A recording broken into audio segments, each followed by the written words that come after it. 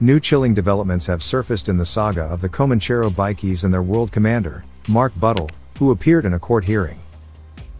In this video, we dive into the latest developments surrounding the Comancheros, Buddle, and his network of some important associates. These updates are from Australia, the Middle East, and also from the US.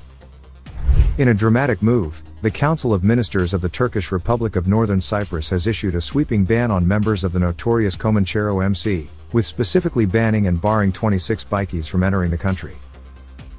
These individuals, branded as fugitives and wanted in Turkey for their alleged involvement in criminal activities, now find themselves shut out from yet another refuge.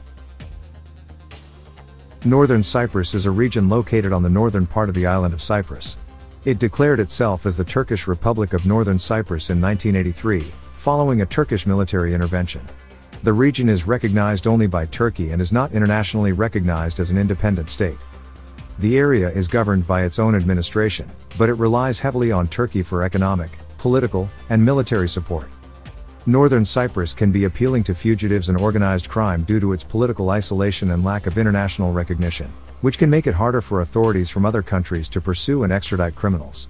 The region's complex geopolitical situation and limited law enforcement resources can also contribute to a perception of it being a safe haven.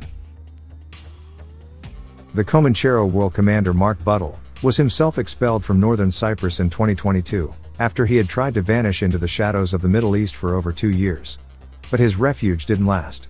In a dramatic turn, he was smoked out, arrested, then sent to mainland Turkey and finally was forcibly deported to Australia. Now he finds himself in the stark reality of isolation and segregation, the walls closing in as his past finally catches up with him. Turning back to Northern Cyprus, authorities have also declared 3 individuals, potentially linked to the Comancheros, namely Hussein Gizabayak, his wife Isun, and Amir Hossein, as a persona non grata. This Latin term, meaning an unwelcome person, is used in diplomatic and legal contexts to denote someone who is barred from entering or remaining in a country. When someone is declared persona non grata, they are effectively banned, often due to activities deemed objectionable or threatening by the government. And further revelations have also surfaced, unraveling deeper connections in the ongoing investigation. A report by Turkey's Financial Crimes Investigation Board has linked former Dutch footballer Wesley Sneijder, who once played for Galatasaray, to the Comanchero Motorcycle Club. The report alleges that the Comancheros laundered millions of dollars from drug trafficking through Turkish companies, with one key player being a company, named Borhan Group Yatırım Limited, founded by Yunus Borhan, who was also detained during last year's crackdown. Investigators discovered that Borhan's companies received significant funds from various sources, including a notable $1.18 million from Sneijder. In his testimony, Borhan confirmed a childhood friendship with Hakan Arif, who introduced him to Sneijder. The funds were reportedly transferred to Borhan Group Investment Incorporated and its subsidiary, Econ Real Estate. However, Sneijder has denied any involvement in the illicit activities. Back in Australia, Buddle has made his appearance at a recent committal hearing at Melbourne's Magistrates Court. This hearing peeled back the curtain on Buddle's life abroad, revealing tantalizing new details. In 2021, Buddle wasn't hiding in the shadows but was instead living it up for 2 months in a hotel in Erbil, northern Iraq. This city is the capital and most populated city in the Kurdistan region of Iraq. It is a major cultural and economic hub in the region, known for its mix of modernity and tradition. The city has experienced significant development in recent years, with new infrastructure, shopping malls, and luxury hotels emerging, particularly in areas like Dream City and Ain Kawa, which are popular among expatriates and foreign investors. Erbil is often referred to as the Dubai of Iraq because of its rapid modernization and the luxurious lifestyle it offers in certain parts of the city. Testimony from a Kurdish translator and an Australian federal police agent painted a vivid picture of Buddle's lifestyle here.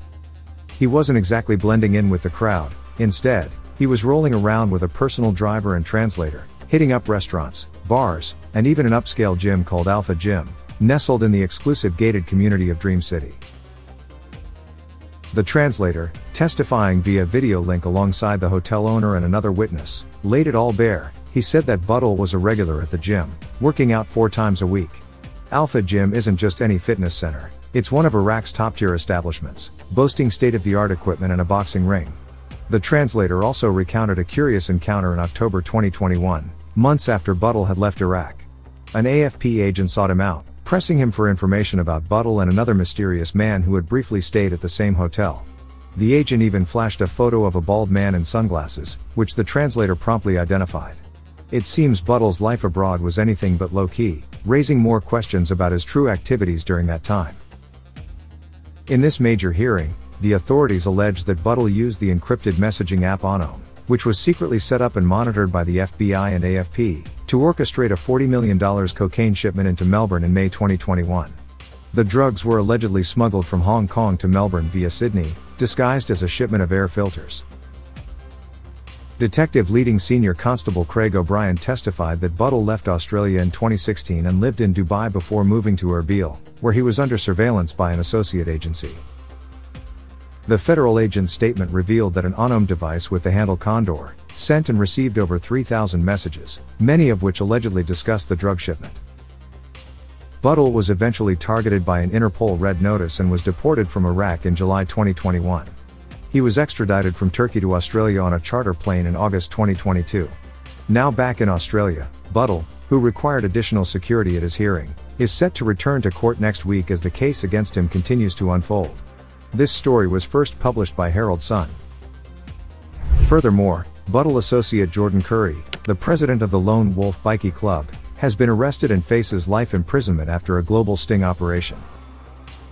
It is being reported that it was Curry after Buddle, who led one of Australia's most powerful cocaine cartels known as the Commission, demanding high prices and setting up stringent rules. He was apprehended in Greece in 2021 and extradited to the US. He recently pleaded guilty in Florida to money laundering and attempting to import 50 kilograms of cocaine into Australia from South America via the US, making American authorities interested. The operation, led by the US Drug Enforcement Agency with Australian support, revealed Curry's extensive criminal activities. He coordinated the laundering of millions of dollars and trafficked large quantities of cocaine and methamphetamine. The sting involved a complex network of undercover agents and police forces from various states, who facilitated the movement of nearly $3 million in drug money. Curry's arrest marks a significant blow to organized crime in Australia and highlights the successful international cooperation in tackling major drug syndicates. He is set to be sentenced in October and faces a maximum penalty of life imprisonment. Currently Buddle is held at Barwon Prison, a high-risk, maximum security facility located 6 kilometers from Lara, near Geelong, Victoria.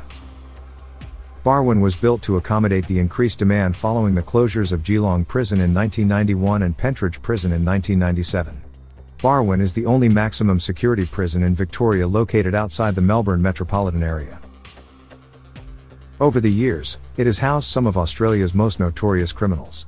Buddle is believed to be kept in one of the segregation cells, which are designed for isolating high-risk or problematic inmates from the general prison population. A segregation cell typically confines an inmate for up to 23 hours a day, with limited contact with other prisoners and staff. The isolation is both physical and psychological, intended to prevent any potential conflicts, gang-related activities, or escape plans. Inmates in segregation are under constant surveillance, with regular checks by prison guards and strict protocols in place to ensure that they remain contained and monitored at all times. These cells are sparse, with minimal furnishings, a bed, a toilet, and a small wash basin. The environment is intentionally stark, with little to no natural light, reinforcing the isolation. Meals are delivered through a small slot in the door, and any time outside the cell, such as for exercise or showers, is strictly controlled and often conducted in solitude.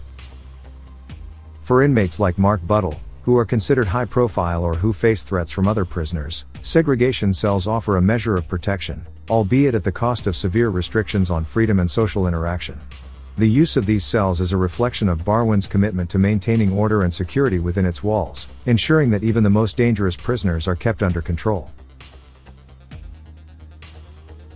If you're looking for more thrilling and edgy bikie updates, don't hesitate, whack that subscribe button, spread and share the video, hit that like button, and drop your thoughts in the comments. And for the true grid Spartans out there, consider sending a super thanks or buy us a coffee to show some love.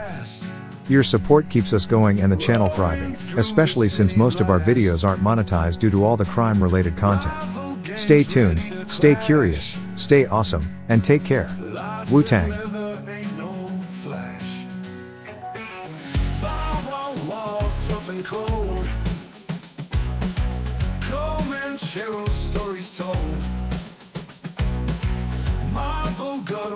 fierce and bold. Great Sparta reports truth unfold. Rouse, tough and cold. Comanchero's stories told. Buddle, fierce and bold. Great Sparta reports truth unfold. Ride or die, we all